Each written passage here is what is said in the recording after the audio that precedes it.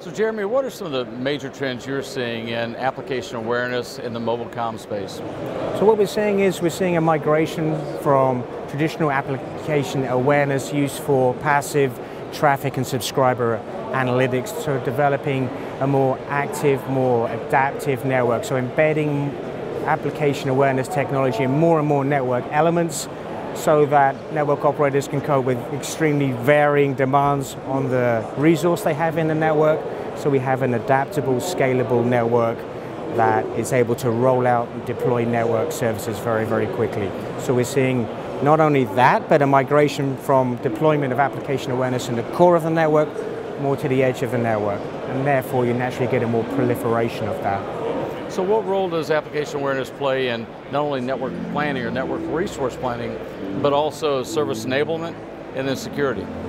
So security is a really interesting application. So to develop security applications for mobile network technology, application awareness is extremely critical for detection of malware, universal threat management, and this is something that is becoming increasingly important as we see the emergence of IoT, where the consequences of compromised network security become more and more critical. So therefore, we're seeing cybersecurity and using application awareness to ensure cybersecurity as not just a luxury, as an essential thing to ensure the future going forward.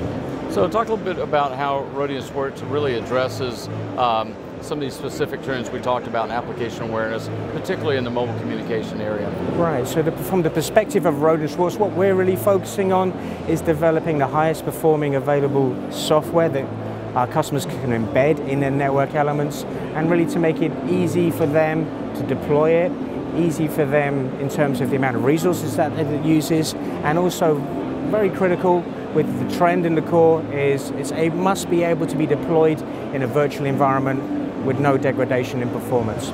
So help me understand, carriers are moving to software-defined networks and they're moving to virtualized networks, which means there'll be triggers to automatically resource load based upon where people are, the type of applications they're using.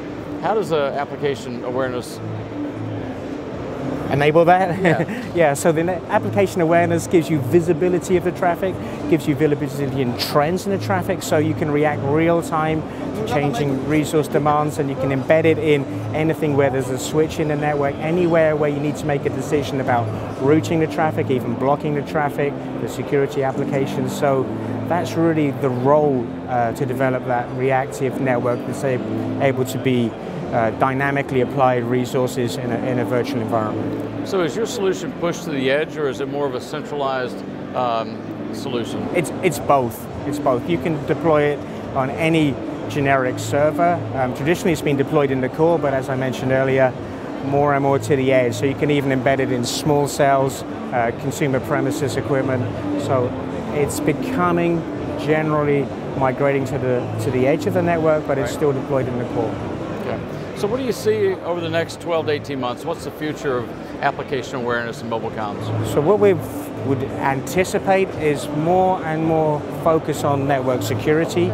So particularly, as I mentioned, with IoT, but in particular industrial IoT, and we would probably see a diversification in the type of customers that would use it. So anybody with a facility where compromised security would have serious consequences, could be a government organization, manufacturing facility, energy generation, any part of critical infrastructure. So this is how we would anticipate more and more focus on application awareness. So we generally meet every year here at Mobile World Congress. What types of conversations are you having this year with your carrier customers, maybe versus last year? Really, we've gone beyond that kind of LTE, deployment of LTE, to really more, not only the monetization, but really preparing the future for a virtualized network. So those are the type of conversations. Customers, they know they should care about security, but they're not really sure about exactly how to do it, so they want to find out. So most of the customers we're interacting with this year at Mobile World Congress, security seems to be a recurring theme, and people need to understand how application awareness can help deliver the security that they need.